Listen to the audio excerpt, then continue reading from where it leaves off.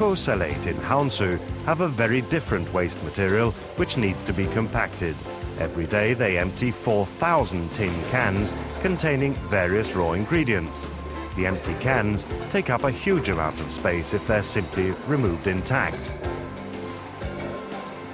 But RUNI's SK380H is an ideal solution here as well.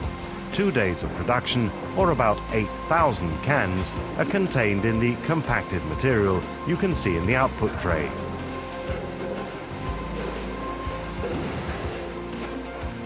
It used to be an almost full-time job for one forklift driver to remove the empty cans.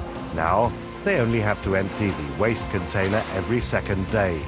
The much denser material can also be transported for recycling more efficiently, as it can now easily exploit the truck's maximum load capacity. The machine can process 3,500 cans per hour.